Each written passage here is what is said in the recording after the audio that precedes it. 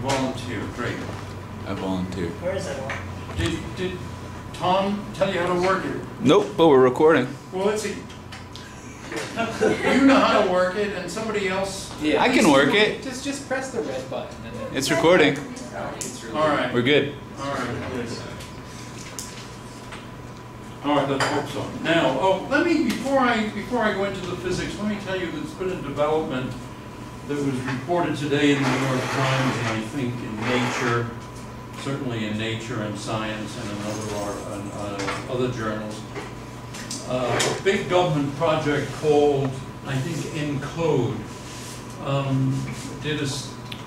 looked at DNA, not simply the genes, but the whole sequence, including the junk DNA. Human DNA is about 10 feet long, maybe 3 billion base pairs. And what they found is what some people had suspected for some time, namely that the junk DNA isn't junk at all. And in fact, it plays a mysterious role of regulating the extent to which the actual genes are expressed and used in different cells at different times in different people and so forth. Part of this was understood maybe 15 years ago when microRNA was discovered. These are maybe 20 base pair long segments of RNA, actually, that would then be coded in DNA by short 23 base pair, roughly, maybe longer. Anyway, segments, and these things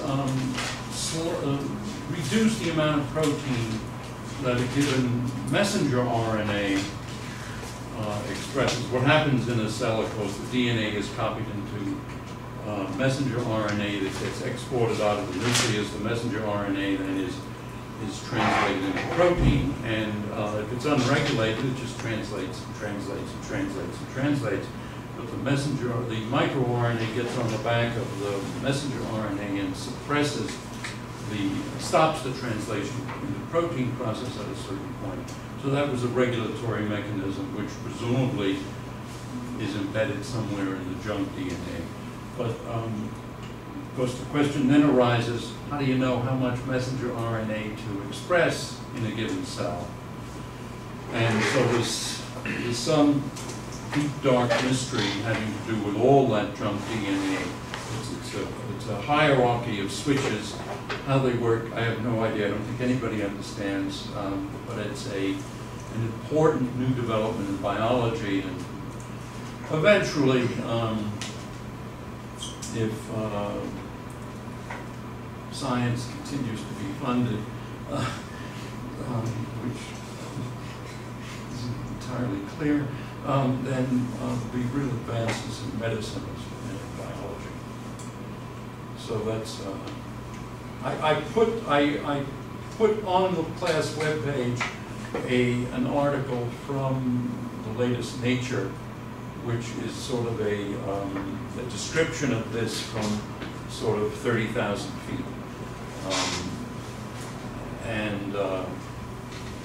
What I didn't read the Nature article, I read the New York Times article, which is a description from 100,000 feet.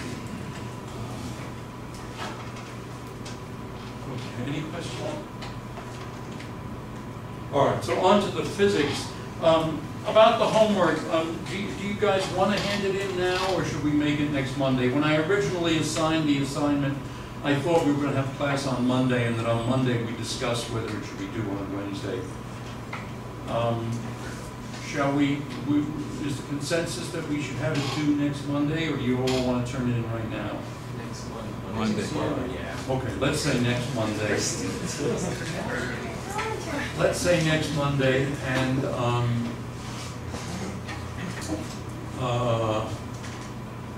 so it's basically to do exactly two-dimensional integrals. It shouldn't be beyond your power.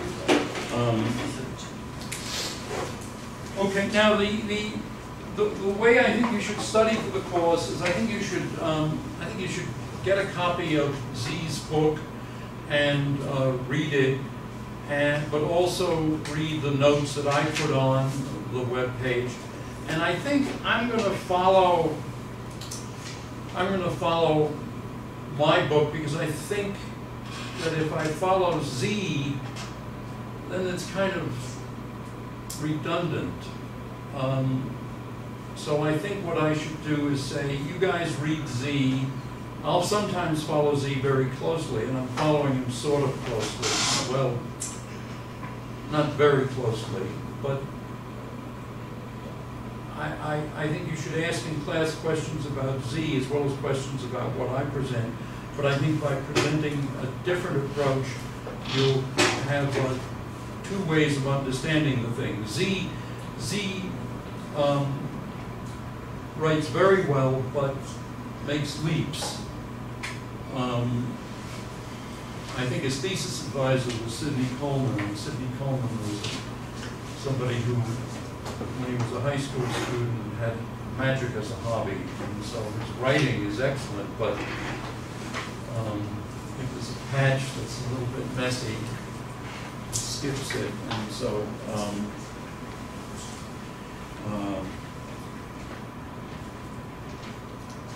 so I think it's good to have both approaches. So I'm going to do the detail work in class, and at home you can read the Z stuff.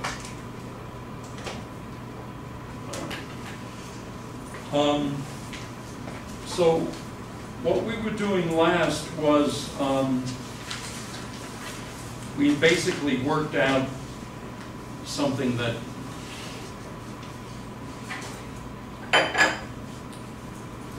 I was calling, let me just show what the final result was that we got. What we got was that the ground state of some theory, a time-ordered product of Q of T1, Q of Tn, we were doing this in just single particle quantum mechanics, simplest context, was an integral Q of T1, Q of Tn, e to the minus s Euclidean of Q dq divided by integral minus s Euclidean of Q dq. Notice that because the thing gets expressed as a ratio, all these normalization factors that are that can be puzzling, in fact, cancel. But as we saw in class, those normalization factors really are normalization factors, and so the numerator and the denominator actually separately make sense. Now, we could, let me just remind you what some of these symbols mean. This thing, I could have put an E here for Euclidean, and what that means is, let me get the right page here. Q Euclidean of T is e to the th q e to the minus th, where this is just the ordinary, we just have q and p is I, or if you want I h bar in unnatural units. Now, we could make a big step forward just by going from just QP equals I h bar to QI Pj equals I delta ij, or I h bar delta ij. And then we could have had, let me make these upper indices, because I've got so many subscripts. So this could be Q, oh, I don't want to call it Q1. Well, now it's getting a little bit. QI1 due to QIN, and this would be QI1, IN. Actually, that's not a great notation either, so let me make them subscripts. I1, IN.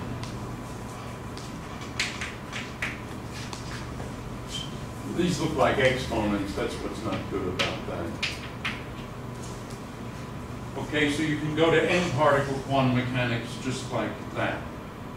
Is that, are there any questions? Remember, I have chocolate, as we call it, for every question. And people who are just hungry could say, you know, could just say, just pick anything that's obscure and say, please explain that. Yeah. No chocolate, but I was wondering. Sorry, you get one anyway. Oh, I'll take the chocolate. Anyways, so actually I have two questions, strictly speaking. First off, I think I already asked this question, but I can't recall the answer. Why is it called Euclidean?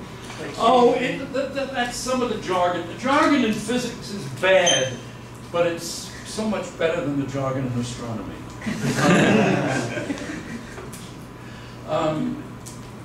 It's called Euclidean because, you know, you're asking that question is doubly good because you see we haven't gotten to the point where you see why it's Euclidean.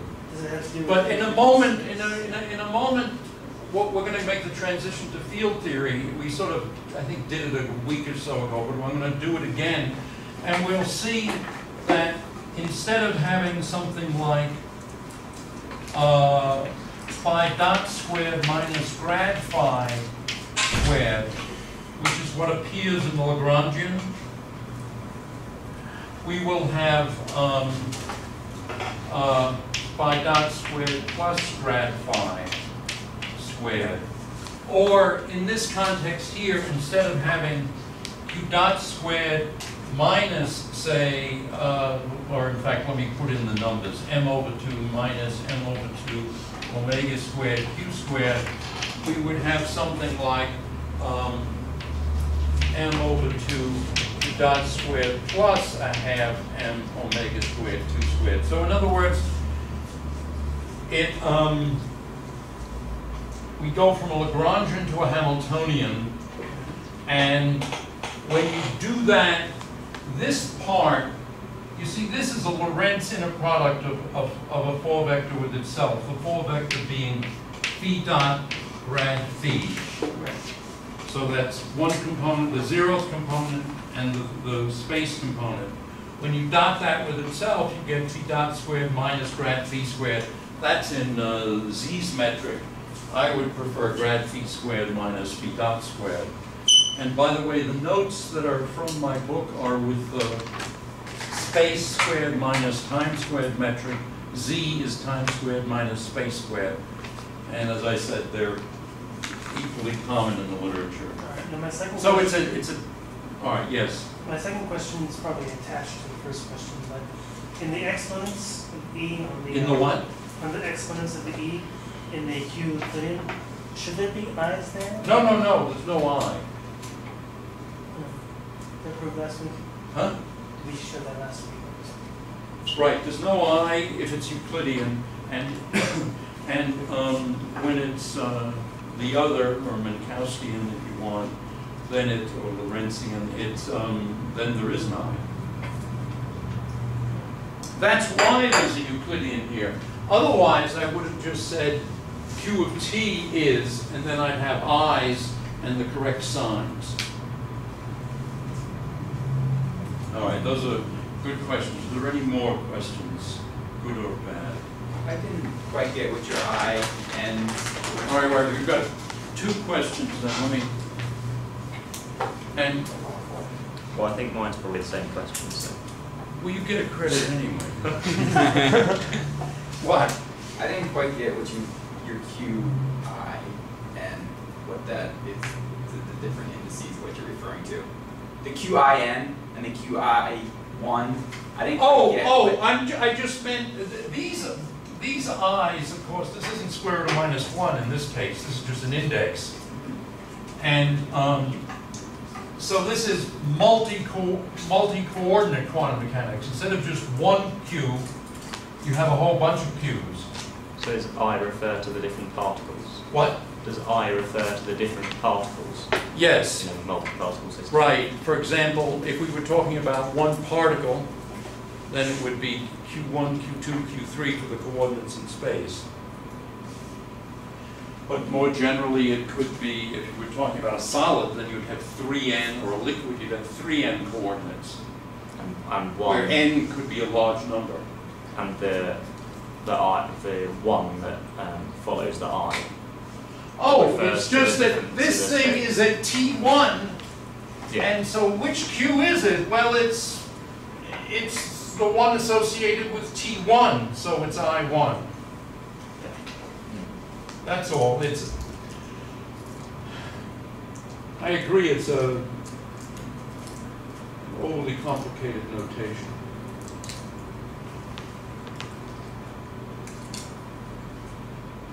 All right, so let me do it, let me write it slightly differently.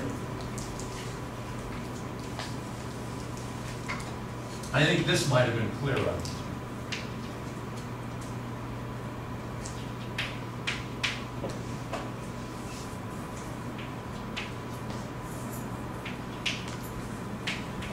Okay, in other words, we would say QA at TA through QZ at TZ, and that would be QA, TA, QZ, TZ. And then we'd have, say, 26 coordinates. But, you know, you could use any alphabet. Or you could use Chinese characters and you'd have thousands. By the way, when I was in China, I tried to convince the Chinese to give up their system and adopt an alphabet. Nobody agreed with me. But I'm wrong.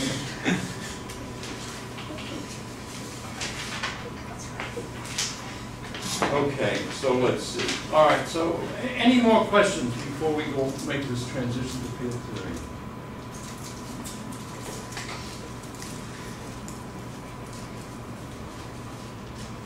By the way, let me say I have great respect for China and the Chinese people as well. It's just that they happen to have invented language and writing before people invented the alphabet. So being first isn't always a good thing. All right, so let's make this transition, as I said before, between, say, QA of T, we can go to something called a field, phi of XA and T, and I'm just going to call this thing phi of X. And, or in fact, maybe I should have written this. Let me write it as phi T and X of A. Or if I put the A there, then TAXA. So we go to a field, and so we go then from this say QJ PK equals I delta JK with, of course, QJ QK 0 PJ PK commutator 0. We go from there to a field theory, and then we have phi of X, let us say T, commutator, the thing that's P, let us say PA of TA will be called pi of TA at XA, and this will just be called pi of X. And I see I can't get straight which I'm doing here. Let us say Tx pi of T y will be then I delta of X minus Y, and this is delta Q. So that's the step to field theory. You replace QJ with a field at a particular point, and if it's at a particular, notice this is an equal time commutator in quantum mechanics. So it's either the Schrodinger operators, which are time independent, or it's the Heisenberg operators at the same time. In either case, it's delta JK.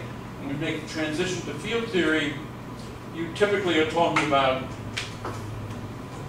either the Heisenberg operators at time 0 or at some other time, but it's an equal time commutator at different space points. It's I h bar equal to 1 delta cubed of x minus y.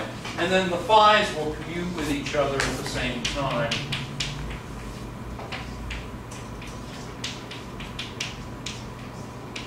That's 0, and the same thing is true of the pi's. Pi of t x, pi of t y is also 0. Okay, we make this transition, and the Hamiltonian then, which in the case of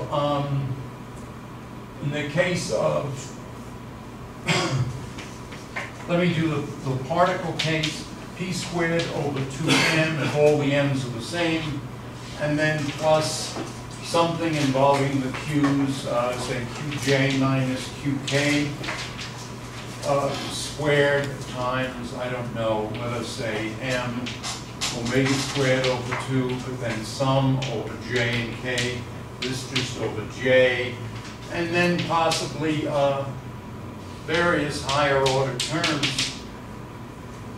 Well, this goes into, when we make the transition to quantum mechanics, we sum over all of these points in space, so it's an integral over space, and it's a half pi squared of x plus a half grad phi squared plus a half m squared phi squared, oh, I left out the x, plus again higher order terms. And what's conventional, and this is a convention that's just for the sake of simplicity, it's that one normally writes this as p of phi. I think it would be interesting to, at least in the case of condensed matter physics, but possibly in the case of particle physics, of considering polynomials in the derivatives. This would break relativity, but it could be arranged to break it only on a very high mass scale, and so it wouldn't have been seen experimentally. Wait, why condensed matter physics? So you said, okay, Why so what? you said this would be interesting for condensed matter physics, but maybe also for particle theory. But okay, so neglecting. Oh, if one could add terms plus a half, say, grad phi squared. Yeah. Okay, so this would add, but this would be, you'd have to put an m squared here because the derivative is 1 over a length, and you need to multiply that extra length by a mass to get something that's dimensionless. And if this mass was used, then it wouldn't be seen in ordinary physics at the energies that have been explored so far. Why condensed matter physics? Why what? Why would that be interesting for condensed matter physics? I don't know. I'm just saying. All right. Here's a reason why. If you look at Z's description of going from the mattress to field theory, Okay. and if you followed what he was doing, if you follow what he's doing exactly, but put in all the steps, you would be led to put in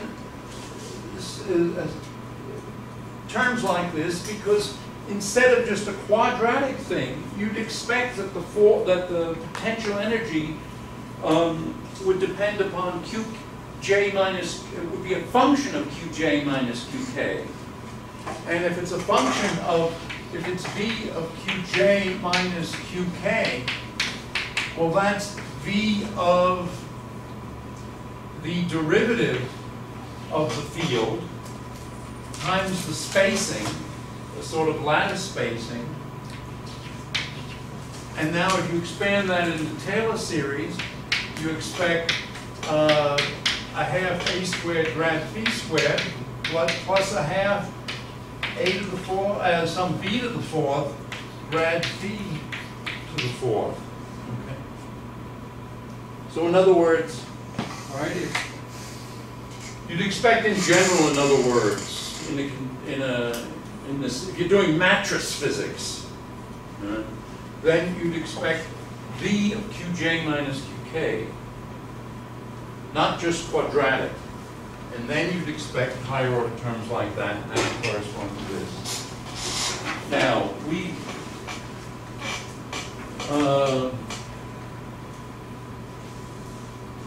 it's considered something of a sacrilege to do anything that violates special relativity in particle theory. It's very bad form. But if you put in a 1 over m squared, then you have relativity at ordinary energies and not at super high energy. Whether that makes any sense, I don't know. And you could also do it with the time derivatives and preserve relativity. Yeah. So the 1 over m squared value, though, it would still be vanishingly small compared to the rest of the equation?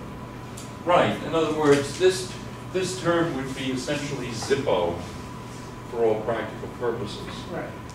Unless you were looking at very small distances. Mm-hmm. So that. So how does that not square with special relativity? It would agree with special relativity at low energies and on large distance scales. Anyway, it might be completely crazy. I'm just saying it might be amusing, and it conceivably might be useful in condensed matter. And for all I know, it's a whole subfield of condensed matter. I just throw it out as something that one might want to play with. Okay, but I'm not going to talk about this in these notes, the lectures, at least not now.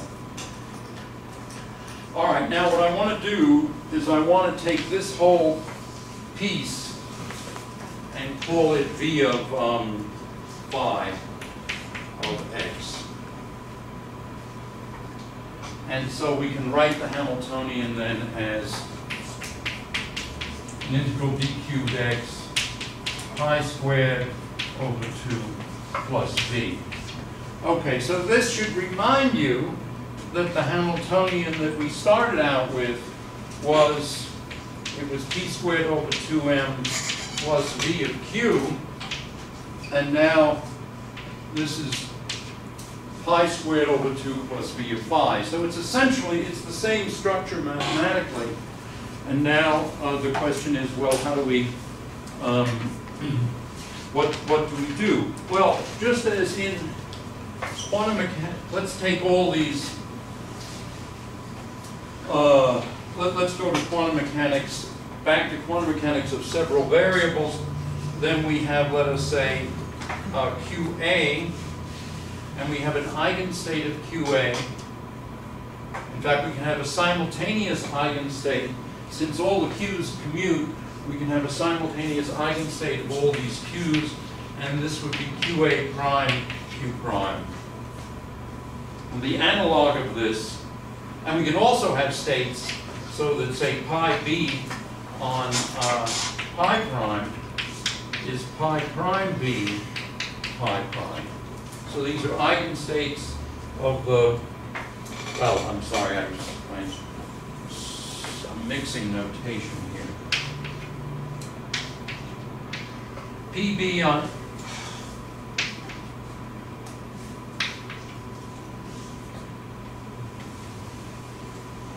when I'm not reading from the notes, I make mistakes.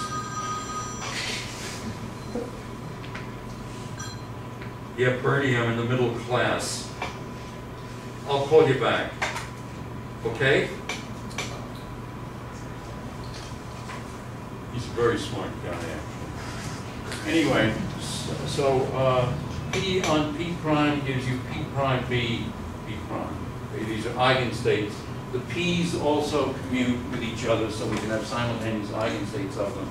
So when we make the transition to field theory, what we have is that phi, and let's think of these q's and p's as say Schrodinger operators at particular times. So these are fields at time 0.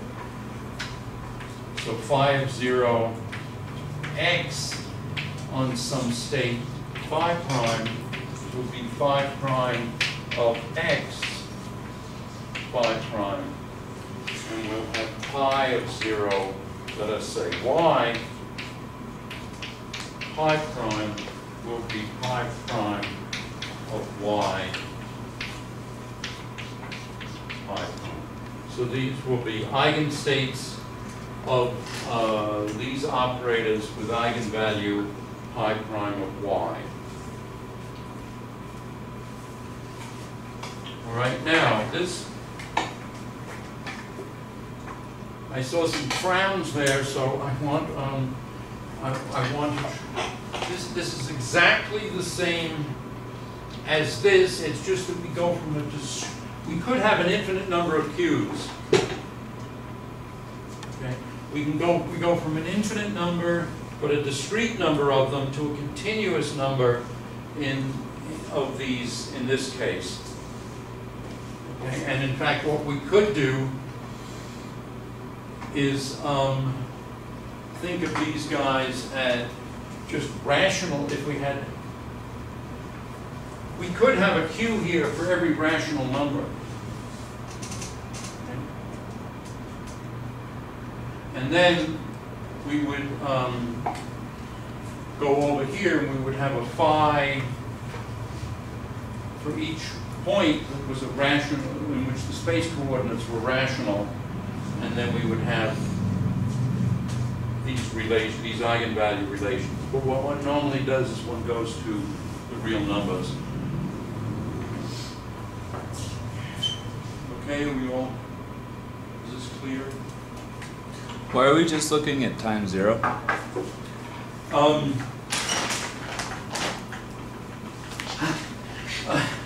Why are we going to? Because it's for simplicity. But it should hold for any time, right? Yes. Yeah, for any time you can have eigenstates of the field operators and eigenstates of the conjugate momentum operators.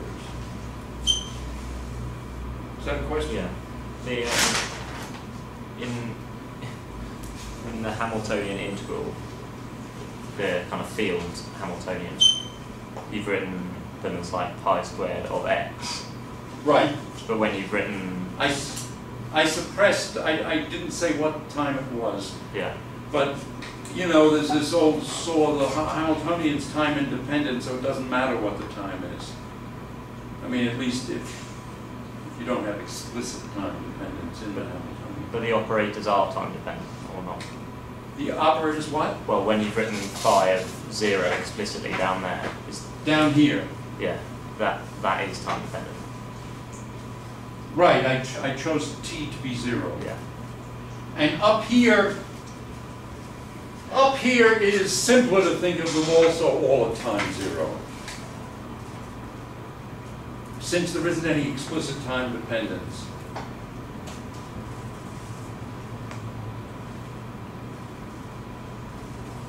But there is a time. There's the individual operators are time dependent, but the total.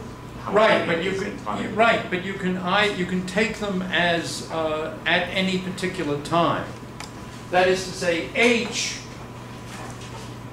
is, in other words, h of t is all this about integrated over d cubed x space at a fixed time, but it doesn't matter what the time is. I mean, you can call that, you can say there's a t over here, and then put a t in to all these expressions, but the way in which the Hamiltonian changes with time is by having a commutation of the Hamiltonian with the Hamiltonian, but that's always 0, so the thing doesn't change with time. So Now, I'm assuming that we don't have anything in there that is explicitly time dependent. Sometimes one does do that, but I'm not doing it. Okay. All right, so to recapitulate these operators, let's think of them all at time 0. Let's think of these eigenfunction relations all at time 0.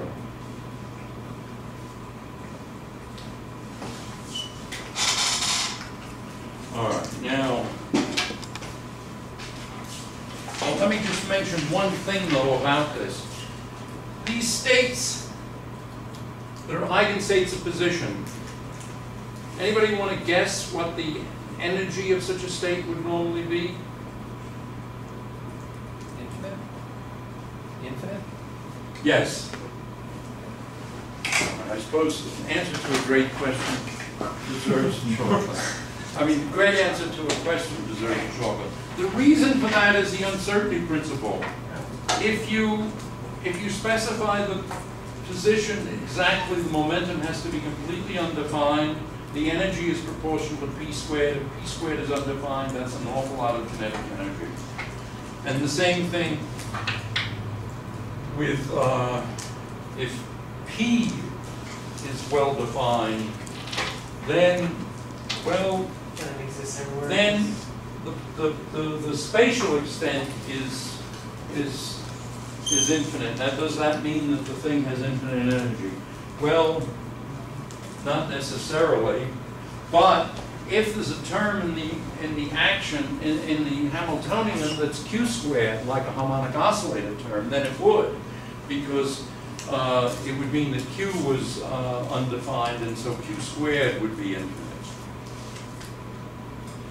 And so that would be true then that massive, so when you go to these field states, these have infinite energy because pi is undefined and pi squared occurs in the Hamiltonian. Similarly, these states have pi well defined, so phi is ill defined. If the mass is non-zero, then there's infinite energy right there. Okay. I just mentioned that because I think it's worthwhile keeping it in mind. Now, you remember that q prime, p prime is e to the I, q prime, p prime over square root of 2 pi. Sorry. The analog here is phi prime is some fudge factor e to the I integral phi prime of x pi prime of x d cubed x, and I don't quite know how to write that fudge factor because it would be infinitely many factors, and it's not even denumerable. Should that be a q prime and x one? Q prime, p prime? Yes, I meant to have it there, but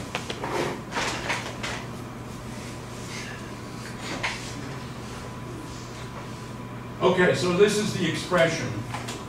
Now we can say dp prime is just a product of d pi prime and each x point, product over all x's. And then we can consider the matrix element phi double prime. So that phi is a product. The pi that you This is a product. Oh, wait a minute, I'm sorry, is the integral in the All right, exponent? now I've got 2 of these to give out. We're going to be running out of them soon. I'm sorry, it's just, I wasn't quite sure, is that integral in the exponent? Yes. All right. Have a question. And what was your question? I was just clarifying that the pi in this case was a product rather than the pi for the field. Right, this is a pi for product. You're right, it looks better in the notes. Okay, so e to the minus h phi prime, so this is phi double prime e, and I'm taking in the limit epsilon very small. This is e to the minus epsilon over 2 integral pi squared of x d cubed x, I'm inserting a complete set of pi states, or pi prime states, e to the minus epsilon integral v of phi of x d cubed x phi prime. So that's what we've got. And then, just as we did in the case of ordinary quantum mechanics, this is this state is an eigenstate of pi with eigenvalue pi prime, and so this is phi double prime e to the minus epsilon over 2 integral pi prime squared of x d cubed x, and that is then phi prime pi prime. And then over here, this is an eigenstate of this operator, and so we get e to the minus epsilon integral v of phi prime of x d cubed x, and then we have phi prime phi prime. But these things, we know what they are, apart from some crazy fudge factor. And I shouldn't call them crazy. I mean, it's the correct fudge factor. It's just hard to write down. In fact, if I were to write it down, I would say it would be a product over space of 1 over the square root of 2 pi times this e to the I integral pi prime d cubed x. So that's what it sort of looks like. And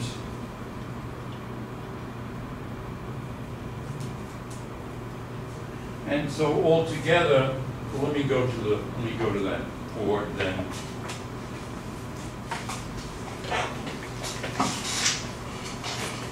Over here.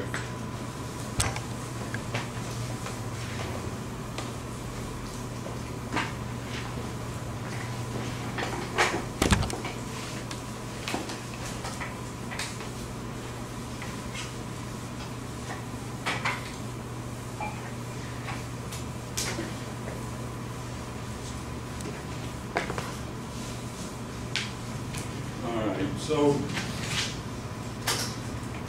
what we get then is phi double prime e minus epsilon h pi prime here is some that fudge factor actually squared, absolute value squared, e minus epsilon integral v of phi prime d cubed x, and then integral e minus epsilon over 2 I prime squared plus I pi prime times phi double prime minus phi prime, and this is all d cubed x, and then we have here a d pi prime. And now we integrate over the pi's here, and if we use the abbreviation as before, phi dot prime to be phi double prime minus phi prime over epsilon, then this thing is equal to some other fudge factor, which I call f prime, e to the minus epsilon integral, and it turns out to be a half phi prime squared, phi prime dot squared, plus v of phi prime d cubed x. Okay, so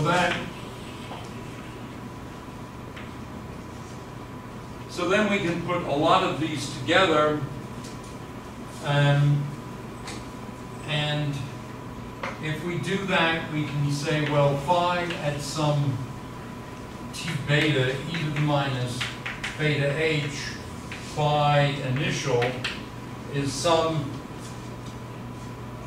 integral, and phi 0 to phi beta, e to the minus integral 0 to beta, 1/2 phi dot squared plus v of phi dqx dqt, and then d phi, where I've absorbed all those normalizing factors into the d phi. So that's what we get. Or in other words, this is the integral from phi 0 to phi beta. Phi 0 to phi beta means that the paths that we integrate over are all fields that at time 0, or inverse temperature 0, were phi 0, and at inverse temperature beta were phi beta. Yeah. Are we integrating over 3 dimensions of time? No, 1 dimension. Well, it says d3t. Shit. Well, that was very important.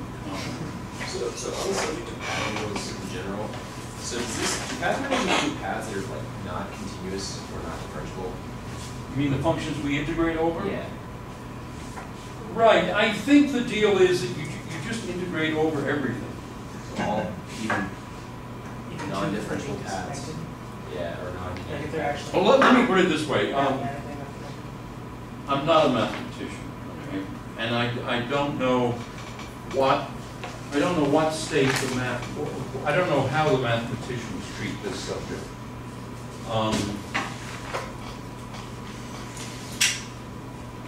So I don't know what to say, but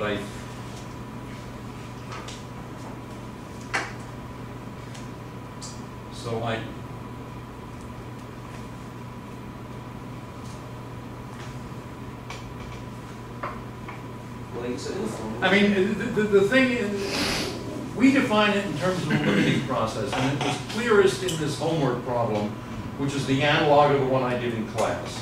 Namely, if we just put 3 of these things together, for say single variable quantum mechanics, then we had to integrate over Q1 and Q2. Okay. But now these are separated by epsilon, and so effectively we were integrating. Let me use that space over there, maybe. So we were integrating from a certain point here to a certain point there, but we had this, well, from here to there, say. But we had this Q1, and then this Q2, and this is Q3 is fixed, and Q0 is fixed. So we're integrating over all functions, and these guys, these functions are not only continuous, but they're just straight lines joined together. And so what you can say is that we're integrating over these functions, but as we take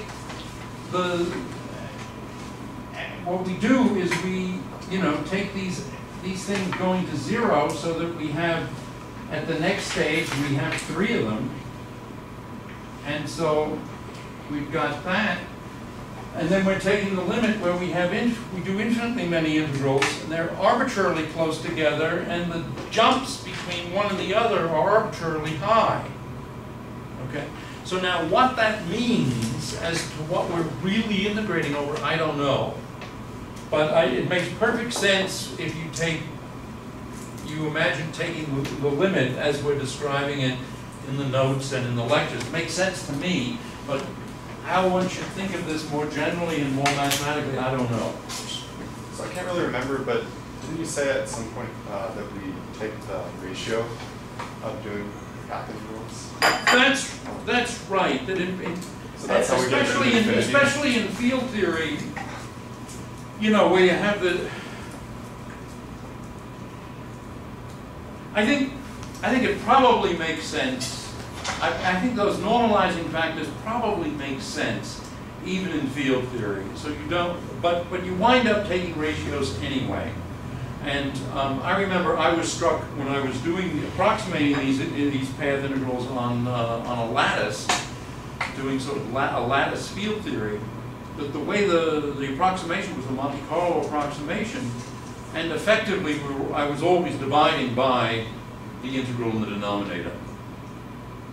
But wait, so we're not going to be dividing these, infinitely infinite, recursively infinite integrals by each other to get rid of them? Is that like? Well, what's physically, as far as I know, in field theory, all of the actual numbers that you want to compute are ratios of path integrals. But it's also true that the amplitude for something to happen is simply a path integral rather than a ratio. And I suspect that the normalizing factors actually make sense, not only in quantum mechanics, as we've seen, but even in field theory. It's just that they're sort of awkward to write down, like the product over all space points of 1 over square root of 2 pi. That's kind of a weird thing.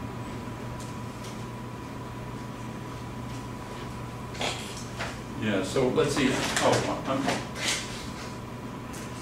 who raised the hand? I just did. But I just have a quick question about this. Should there be integrals over dt for all of these exponentials? At this point, yes, but here we only had, here time was just one epsilon step. We only had one tiny epsilon. But are you finding the action? Huh? Are you finding the action? Well, this is just a little bit of action. This is an action over all space, but only a sliver in time. Or an inverse temperature, literally. Okay. I thought there was still an integral over time. It is when you do it here. Now we're going from 0 to beta. Okay. That's an integral over Euclidean time or over inverse temperature. Okay.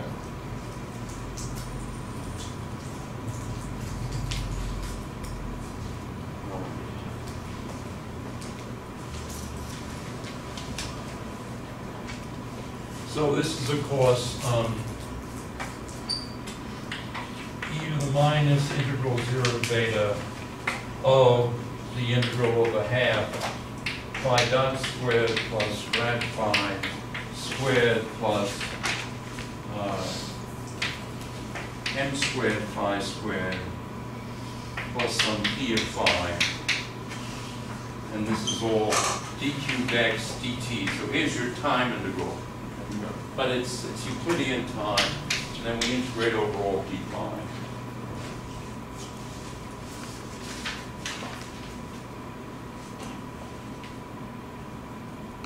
Okay, and we can think of this as an energy density, so we would call this an integral over all fields that goes from phi 0 to phi beta of e to the minus integral h of phi. Let me just write that as d4 of x from 0 to beta.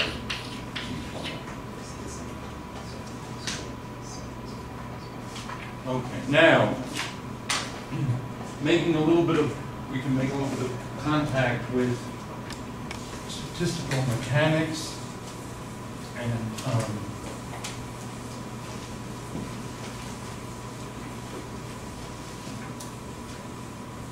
by the way, let me just, as I'm erasing the board, mention something. I've been reading an autobiography written by a professor at Harvard named Richard Wilson. He started out in nuclear physics, went into particle physics, and he mentions that in the 40s and earlier in England, serious people, including physicists, were spiritualists, which meant that they thought that they could communicate with dead people, and communicate with excuse particles? me? Are you saying that they thought they could communicate with particles? Well, Is that what you're saying? I didn't understand. it was that they thought they could communicate with people who had died, and they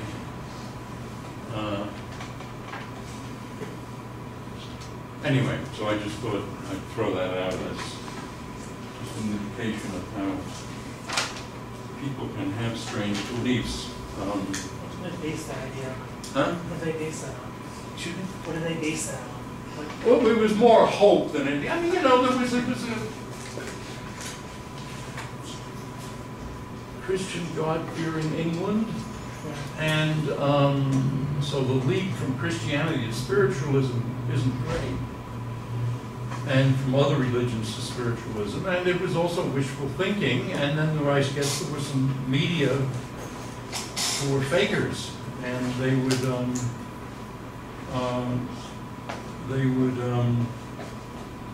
pretend to be able to communicate with the dead. In fact, there was an amusing story. There was one medium who I think was obviously a fake, and she started mediating between her spiritualist audience and dead sailors who had been killed in World War II, and World War II was still going on.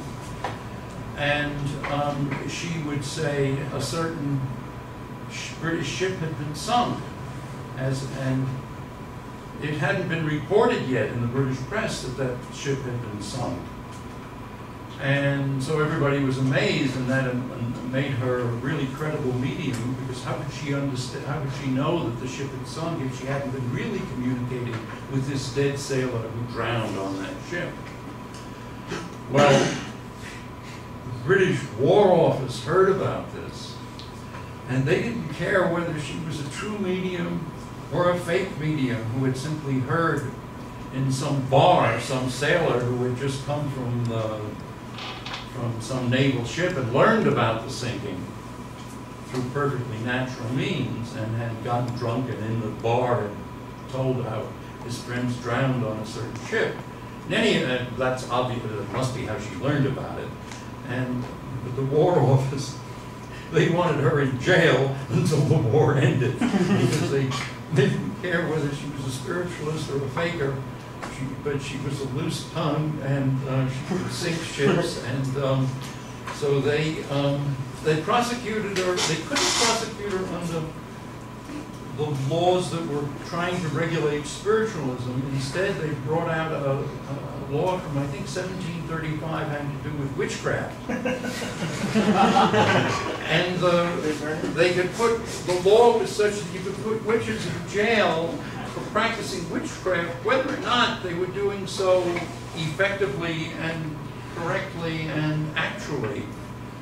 It was just that they were doing it, that was enough for them to go in the slammer.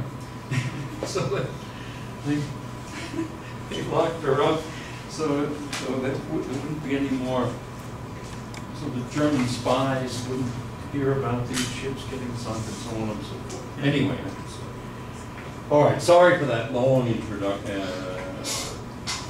All right, let me define Z of beta. This is going to be the trace of e to the minus beta h, as in statistical mechanics. And so what does that mean? That means that it would be an integral phi 0 to phi beta, but whereas here we were talking about phi beta, phi 0, now we would be integrating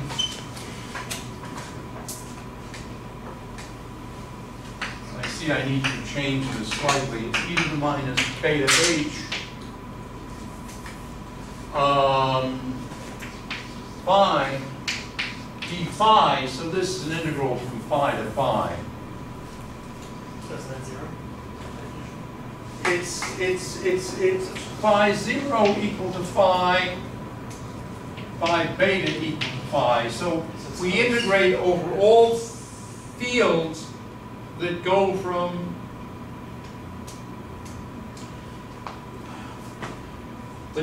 phi at inverse temperature 0 to back to phi at inverse temperature beta. That's what that means. Shouldn't the phi's that are inside the integral be different than the limits? Wow, what a catch.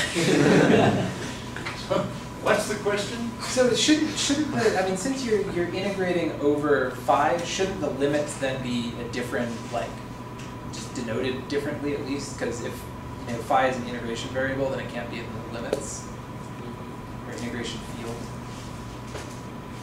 I mean, like, should one of them be like a phi prime or something?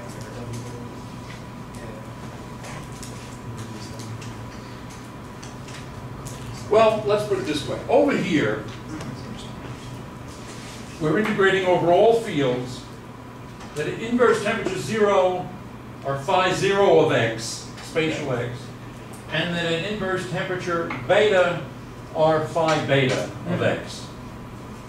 But then what we do is we set phi beta equal to phi 0, and we integrate over phi 0. Okay. And so let me just put a note to myself there. Okay, so this is then an integral. Yeah, I have it in the notes. I have it into there. That's the way I do it in the notes, actually.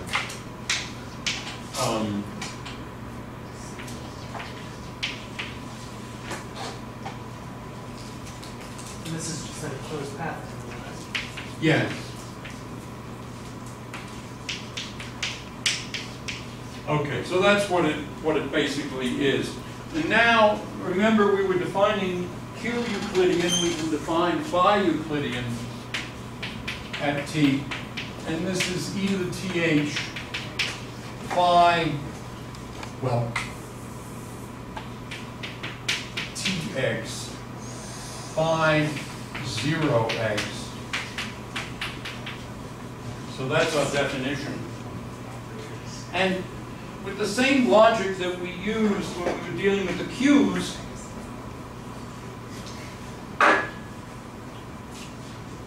well, let me not skip. Let me define the time-ordered product then of these phi Euclidean at,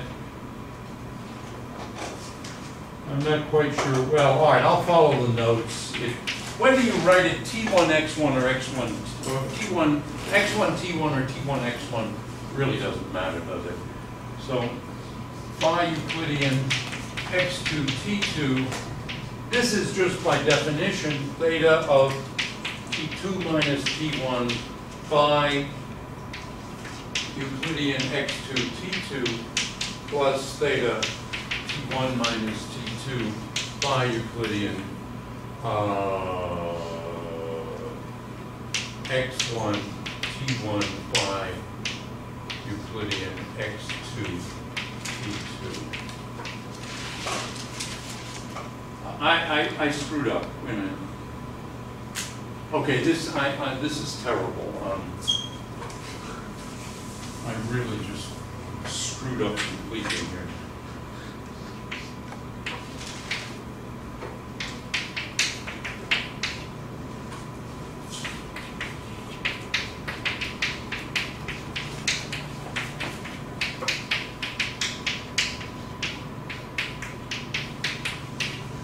So are these Euclidean phi's non-commuting? Is that what Right, right. Well, in general, operators in quantum mechanics or quantum field theory don't commute. Well, give it to somebody who's hungry. Wait, come on, give it to. She didn't have any. But you can get one by asking a question.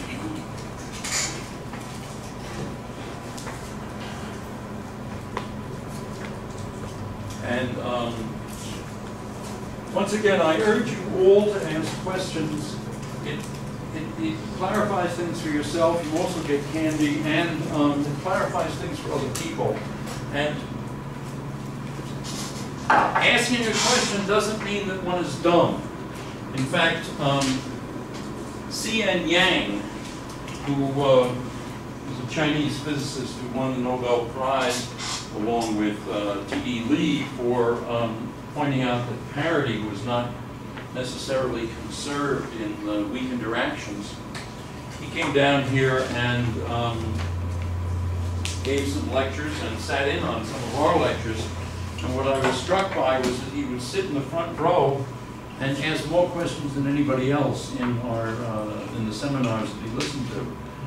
And that didn't mean that C.N. Yang was stupid. In fact, I'm sure he was the smartest man in the room. But it meant that he wasn't afraid of asking questions. And I think that's good. So I'm urging all of you to ask questions. All right. And you shouldn't make fun of people either, because if somebody doesn't know something in a certain period in his or her life, that doesn't mean that the person is dumb. It means that the person forgot whatever it was or hadn't yet been taught it. And, so what does that mean? Not very much. Okay, so let's, with this definition of a Euclidean time-ordered product of fields, we can apply the same logic that we used for quantum mechanics, and we get the following result, that the mean value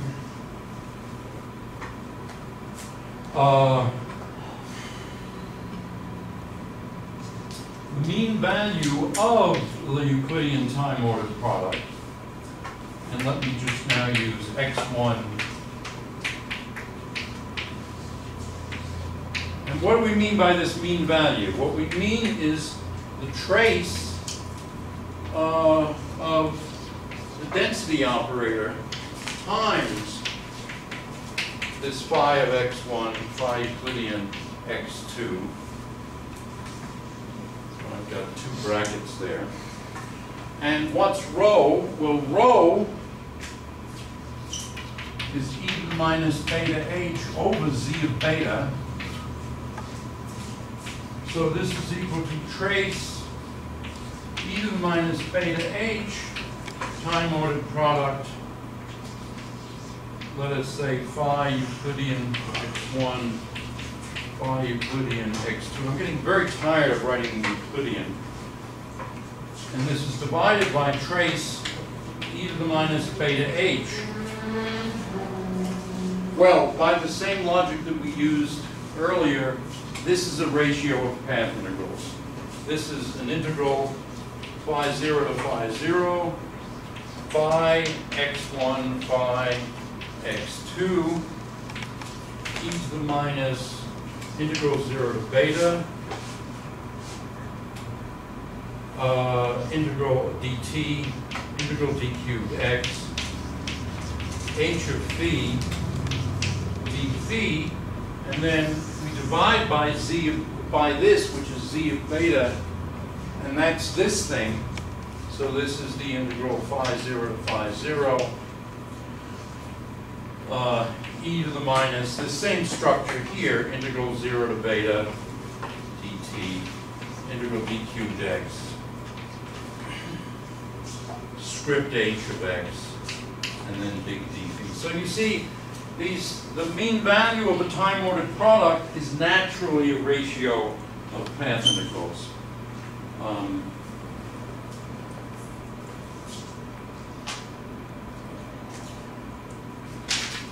And it's certainly true that as we take the limit beta goes to infinity, what we're getting is the mean value of the Hamilton, the mean value of the operators not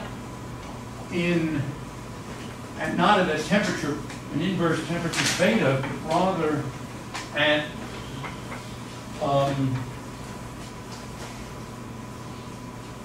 rather in the ground state period. So in other words, vacuum, time-ordered product, phi Euclidean x1 dot dot dot phi Euclidean xn in the ground state is integral phi x1 phi xn. I write my phi's sometimes two different ways. I mean the same thing usually. Let me just write this as e to the minus se of phi d phi.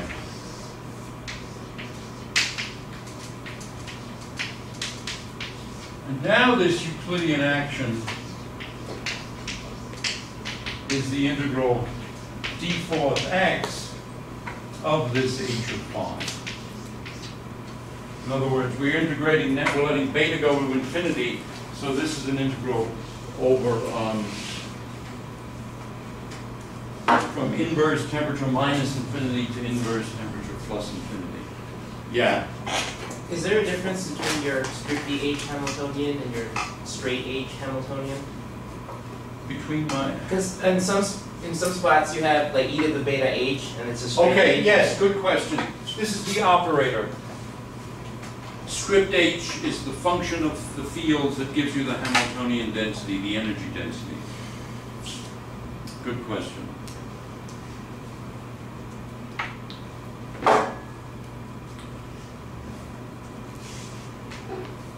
Okay, now this is a very important formula. This tells you, and in fact it's extremely general, you can go from this to essentially, yes. Sorry, I have. You're really hungry. Oh, sorry, all right. This is possibly a silly question. So I noticed for some integrals you have d to the fourth x, and then some you have d cubed x. Right. Why is that? Okay, well over here, good question. Over here, say, we have d cubed x because we're integrating over all space, but we're integrating over inverse temperature from 0 to beta. All right. But over here, we let beta go to infinity. So we're integrating here from 0 to infinity on that board. But then I say, well, we're integrating from 0 to infinity, but this Hamiltonian really is time independent anyway, so we might as well integrate from minus infinity to plus infinity. So we're integrating over all inverse temperature. Okay? So in other words, d fourth x means dt, it's just d fourth x just means dt d cubed x. And in this particular case, the range of t is infinite. Because we want beta to be infinite, because we want to project out the vacuum. The ground state of the theory, which may not be the vacuum. And in these quantum field theories, they're basically, except for the field theories that are, you have two kinds of field theories. There are the ones that are quadratic that we can do exactly. And in fact, you can do the path integrals exactly because they're just Gaussian integrals.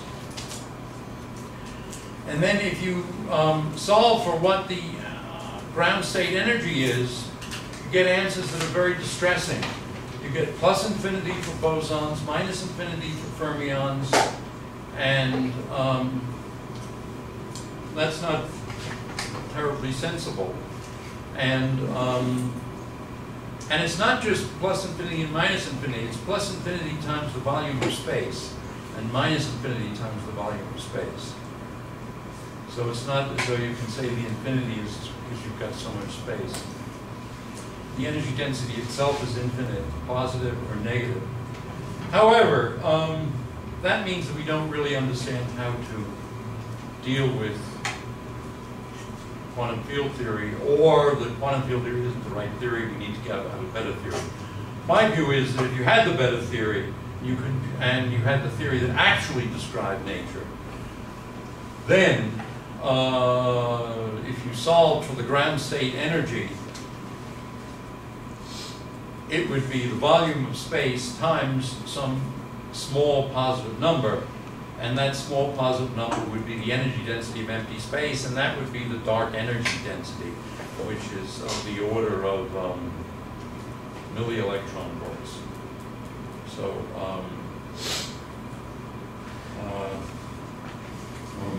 it's actually milli-electron volts to the fourth, if I recall. Anyway, so dark energy is presumably that, but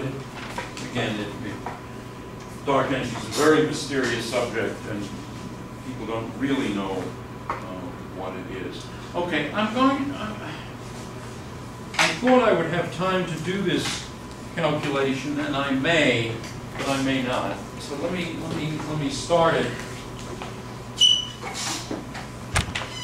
So what I want to do is I want to change the Hamiltonian by adding. I want to consider the following: SE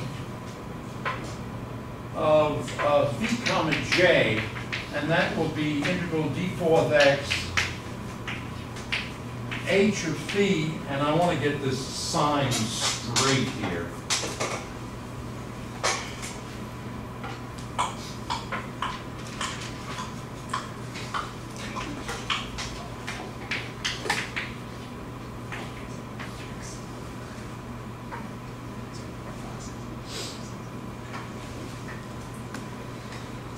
No. Sorry. All right, I put in a minus sign. Sorry, is J here? Can you say that? Ah, great question. J is a so-called external current, and External current of probability? this is something that's not a quantum field. This is a C number function. It's a function of space and time, and it's whatever we want. And it's a tool that it's a mathematical device. And if you read Z, and I urge you to read Z, he's a very good writer, and he tries to, in fact, he succeeds in emphasizing the important points, whereas I'm sort of emphasizing the unimportant points. Or I'm trying to emphasize everything so that you really understand everything, because I think it's better, but Z gives you these. Okay, so let's look at this thing that let's just look at this for the moment. Integral e to the minus script h of phi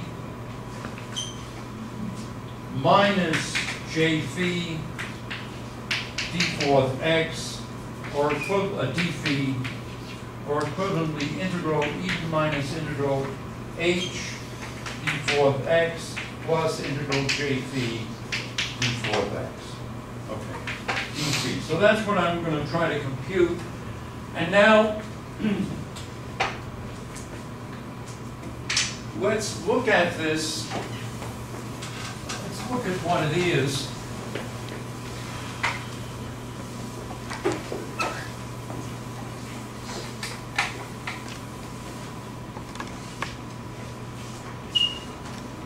And you see what we have here is integral e to the minus integral 1/2 phi dot squared plus 1/2 grad phi squared plus 1/2 m squared phi squared. And I'm going to be talking about h0, so I should have said that that h is h0, which means that I'm setting p equal to 0. So there's no polynomial there that would be arbitrarily complicated. And it's then, maybe the easiest way to write this is minus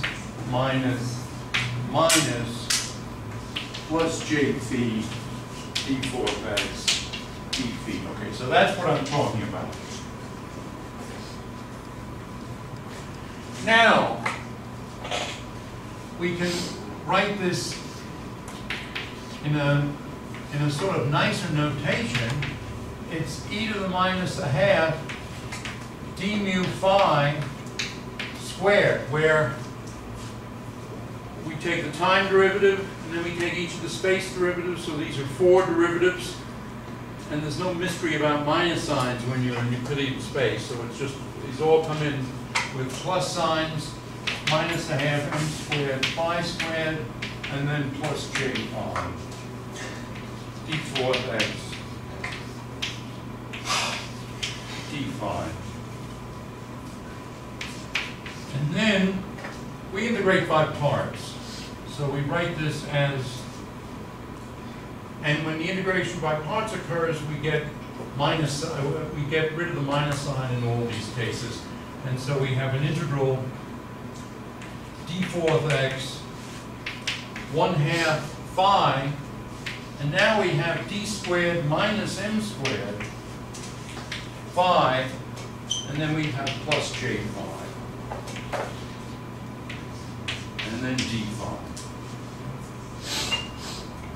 All right, well, whenever you have something, a differential operator, that only involves derivatives, and doesn't involve functions of space, then you're always better off with Fourier transforms. And so I'm going to let p of x be an integral e to the I px phi tilde of x d fourth p over 2 pi to the fourth. And since we're Euclidean, we can consider this thing to be all plus signs. Okay, that way we don't have any conflict between my notation and Z's notation. All right, we've gone too far. I don't want to keep you guys here over, especially since we haven't solved the heat problem. So I'll pick this up next time. So the homework will be due Monday, and I'll continue this. What I'm going to show, what I'm going to show you eventually here is that scalar fields are attractive. So a theory of scalar fields is a theory in which the field attractive. Gravity is a tensor field, but gravity is also attractive. But vector fields are different, and in vector fields, well, as you know, opposite charge is attractive, and like charge is repelled. Yeah. All right, we're in mechanics.